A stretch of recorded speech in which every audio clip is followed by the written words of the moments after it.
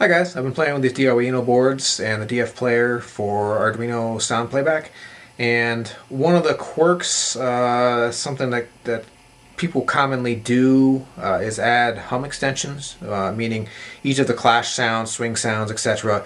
gets a little bit extra hum stuck on the end of it versus how you would normally do it from commercially available soundboards. So when you're doing it yourself, you got to do a little bit of extra work, and usually that involves opening in an audio editor and adding the hum extensions to each individual file.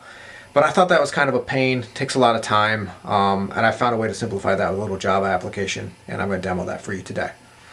The way I'm going to distribute this is there's basically 4 files, and the application itself is this jar file, and if you just double click on it, that opens the application, and we'll get into that just a little bit later. But these other files are the license. It's Creative Commons. Don't try to take credit for it, and don't try to sell it, basically.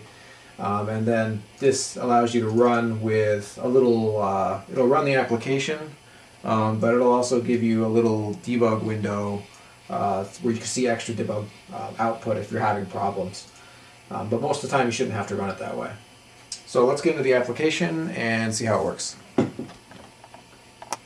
What you go on to do first before you start anything is go to saberfont.com and download a Plector formatted font. Don't use the NEC ones because the Plectors already have the hum mixed in. The NEC ones do not. So download the Plector formatted font and put them in a folder somewhere where you know where it is. Then start the application. Went off screen when I started it. And choose how many power up sounds, power down sounds, how many of each type you want to convert. Just be aware that you have to actually have that number of files in your folder or it won't work, obviously. If you try to convert 16 files but there's only 8 of them, then that won't work. So in this example I want to do 1 power up sound, 1 power down sound. Let's do 10 swing sounds, 4 clash sounds for whatever reason. Let's do the boot sound, let's not do the spin or the stab. Let's do a force sound, and we'll take the font ID. There's tip strips, if you hover over each one, to tell you what it means and what the expected file name is in the source folder. Now select your source folder. So this is where I put my files. And hit. Then select where you want to put the output.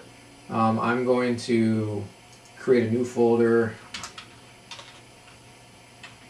Let's call it converted. Alright. Say OK.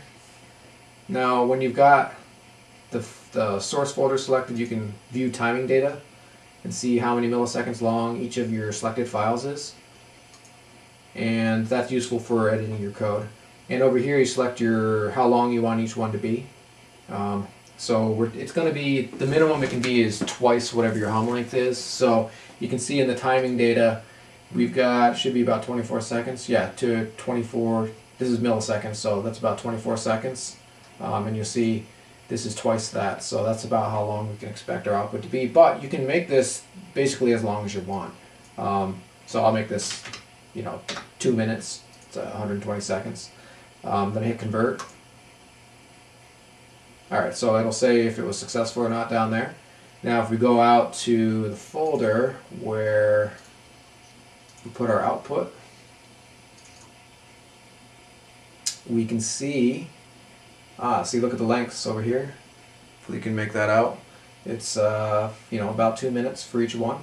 So your hum is about 2 minutes long, your swing's about 2 minutes long. So that makes the code a lot easier to do when you have 2 minutes after each. It makes them blend together nice. After a clash, it'll immediately go into a hum without you having to write any extra code to figure out the timing. And after you do, a swing and so on, all of the sounds basically transition back to a hum when the saber is on, and this really helps that go a lot smoother. So, for example, let's look at the power on. See, so that was the power on going immediately into a hum, and you can see right now you got, it's 2 minutes and 3 seconds long. So was pretty close to that 2-minute target that we were looking at.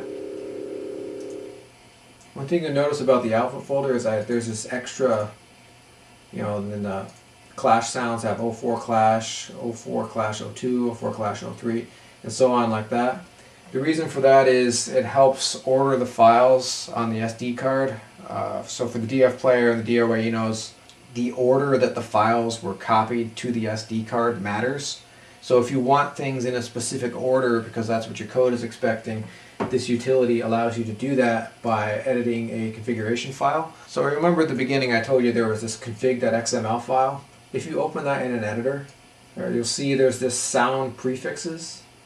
So you can change that, like if you wanted your, I always like my font IDs to come first, so I make that 0. So basically it's alphabetical, and if you want it to be a certain order, like for example if I wanted the font ID to come last, make that 99, save that.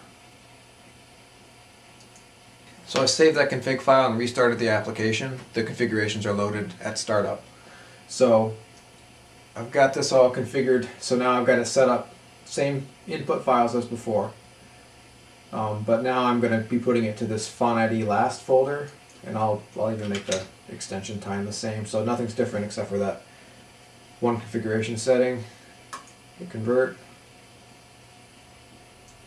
You can see that now the font ID comes last in the list, and it's got a 99 at the end of it. So you can mess around with that and make that whatever you want. So it's pretty self-explanatory if you look at the config file. If you don't like that and you don't want to rename them, you don't have to.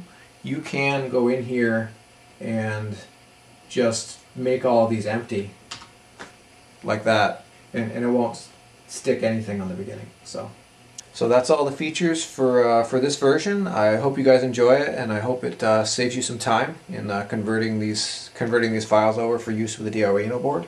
Adding these hum extensions just makes your code a lot easier. So good luck with your projects, guys, and thanks for looking.